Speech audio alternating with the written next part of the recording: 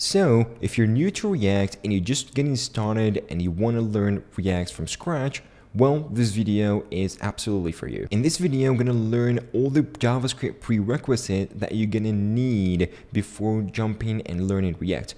Prerequisites are obviously going to help you a lot understand React. It's going to make it easier for you to understand the different concepts.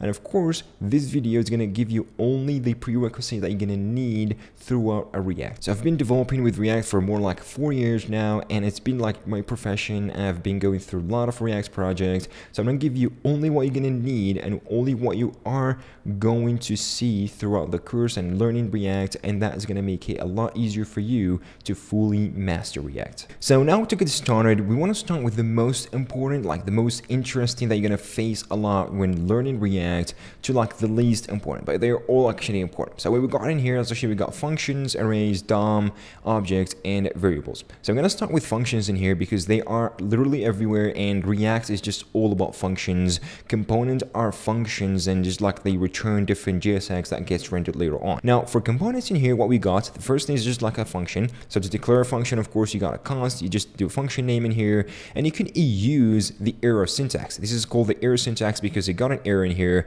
and of course just like takes props and it returns some JSX. Of course, the second most easyable one, what I love myself in here, and the best way to declare a function is just to say function, give it a name, takes props, and obviously it's going to return a JSX in here. And of course, you can do any manipulation that goes into the components right over here. This is basically what a React component is. I'm not going to go into details of it, but a React component is basically a function. So this is simply how you declare a function. Pretty easy. So if you were to run this function, so this like my component in here is going to return a value, which is just a JSX, and you're going to learn about JSX later on once you jump into React. So JSX is basically just a value. It's just like going to be an object interpreted right over here, and of course the object has a children, like whatever you returned and everything. So this is literally what the value is. Of course, any function would return a value, and in React, most of the times for your component, you are going to be returning a JSX or like an HTML kind of a syntax that will be rendered. There's all kind of functions in JavaScript, but because literally JavaScript has tons of different functions and compositions between functions, and one of these like important kind of like techniques of like composing functions together is called fun functions. And yes, from its name, it's pretty fun actually to spell, so it's pretty awesome. So what fun functions is, it's actually a parent component, and it actually can go ahead and return a new function that's go ahead and like can be like interpreted later on and you know, of course executed.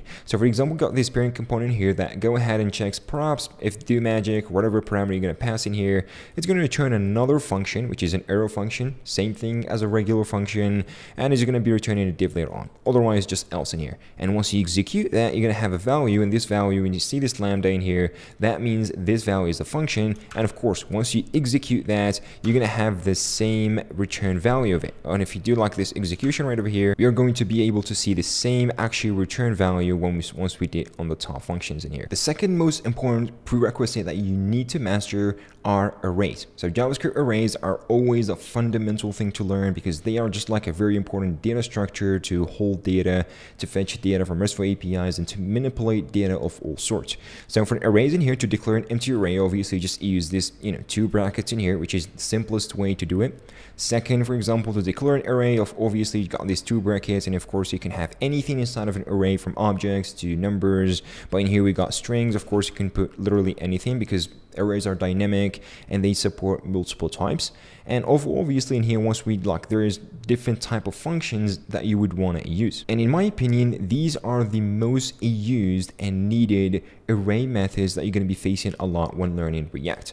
So for example, the first one is the filter, which is going to take a callback in here. You're going to have every single brand, which is just a string, and you can filter certain brands on certain criteria. Like this brand is going to only just going to go ahead and return everything but Apple, and this is what is going to return over here. For example, for the slice method, the slice is going to allow you to slice or only get a part of an array and take, for example, the first part from 0 index from Nike to like Adidas and already get the sport stuff. So only sport brands is going to just go in an output from 0 to 2, and this is what is going to get us. So it's going to slice the part of an array and put it into a new array. And for includes, it actually allows you to check if in value does exist on array or not. For example, do brands.include Apple, and is Apple there? So it's going to return true because Apple is there. For example, if you do a typo, it's going to change to false because this value doesn't exist. And the other major, absolutely very important kind of technique, which is destructuring arrays. So arrays destructuring is actually taking an array and destructuring its values into a set of variables in here. Each one, of course, just like, you have to get the order right in order to get the same thing. So for example, first brand in here, Nike, Adidas, Netflix, which is the same order as we declared it up here. This would be very useful for later on when you're using React hooks, because React hooks is just about all returning arrays and using like arrays and destructuring them. And this is going to make your code look a lot more cleaner rather than just accessing it with actual indices of the current values. For variables, you want to make sure you never use var keyword to declare any variable like anywhere again. So for example, here we got this var variable inside of a function, and since the var keyword is like a hoisted keyword, and whenever like you declare this, it's going to be like opening and defined even before you actually define or declare this. Now, when it comes to let in here, it's actually much better, because here for let, only when you declare that variable, it's going to be available in here, for example, but before declaring that, it's going to throw a reference error once you try to reference an undeclared variable. Now, the short answer is always try to use let and const and absolutely avoid var in here. And of course, you can check out more Google about like hoisting and all these issues, but short answer is var creates more bugs, and it's actually going to make it a lot harder to debug your problems and your React code compared to let and const. And the problem occurs again with both of these variables, or the var keyword in here, where you can actually redeclare the same variable name in here with no problem. It's just going to replace the old var value, which can actually create a lot of errors and a lot of unexpected behaviors. While compared to let in here, once you try to redeclare a variable that has already been declared, you're going to get a syntax error like bar or any variable has already been declared. Now for object,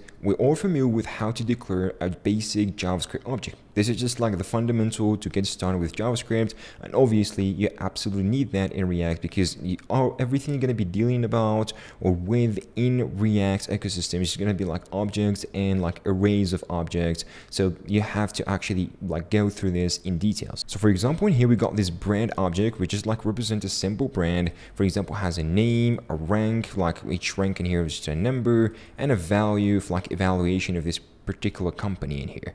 So the first thing, most important one, which is like destructuring objects, the same way as we did before with arrays or destructuring arrays. Now we are actually destructuring objects, which is the same way. Now instead of using brackets, we just use the object notation in here, which is the curly braces, and we just say the object's name in here, and of course we need to give it the exact property name in here or key name in here for it to get the value. Now if you do like name in here, it's going to have the name. For example, if we do rank in here, you're going to have rank like printed out, and this is actually very easy. Just go ahead and destruct and get access to the underlying properties rather than just going the old way. Also, for the object constructor in here, it has two main very important methods to use. Like the values method, which it takes an object and returns all the values of that object, like Apple and like number 1 trillion, all going to be returned in here, as well as the keys. So the keys function is going to take the same thing, but it's going to return the keys in this case. And last but not least, for the DOM in here, what you need to learn about the DOM, obviously you are already familiar with the DOM manipulation, because you should already be familiar with JavaScript and DOM in general. But the most important part that you need to focus in here before jumping to React is actually, for example, using the document properly and knowing the underlying methods of the documents, like get the elements by ID, and those kind of like methods that allows you to access different elements on a web page. So for example, in here we got this like handle key press function in here, that what it takes is going to get an event in here, which is just like a React event. You're going to be learning about that a little bit later on, or it's going to be more of like a DOM event. And of course it's going to have a key, so you check, oh, if it's an escape, you can do anything in here. But of course you need to know that they're using to do this or to register this particular function to run on the escape key callback, you need to call the document.addEventListener, and you do like key press, for example, and handle key press. You can choose any different kind of like events from mouse to keyboard and different stuff, so you can go ahead like use that properly. So to see a real world example in React where we can use, for example, the methods of arrays, and the first most important method here, which is actually the map method. I haven't showed that before because like it's better to show this on an example. So the map in here, what it does, it basically takes like whatever array in here, the value of the array is going to give it on a callback, and every single time you can transform this and you can return a different output. For example, in here we get the brand and we're going to return a GSX that's going to be rendered, but of course we're going to integrate the brand.name into this GSX. So this will return and render something like Nike, Adidas, Netflix, and Apple, and this is why this is so important. And also the other most important method, which is the find method in here, allows you to find a specific value from an array and extract it depending on a criteria. For example, we do brand.rank, only get me the first rank brand, which is here, for example, Apple, and it's going to return the name in here, and it's going to be rendered among this. And of course, we just like, wrap this with curly braces, and this is just like a React kind of thing. And of course, we get that like highest, or sorry for the typo in here, so highest ranking brand, which is going to be Apple because we got the rank 1. And for example, for the DOM manipulation, we got this simple components which renders the same thing in here, but instead we got this use effects, which of course you're going to be learning about this later on, but what you need to focus on is the add event listener. So we do an add event listener, and whenever we go into this web page and click enter, we're going to get this lar in here because this is exactly what we're doing to get that using the DOM and the add event listener. And for more prerequisite and just like taking that further and learning everything, there's this course in here which is the 30 days of React on GitHub. It's completely free, and what you can do with this is actually go ahead and run the prerequisite. So inside of this, there's like multiple days that you can learn, and there's a prerequisite section which is like the day 1, and here it has everything that you want and literally everything that you would need to master and start learning React.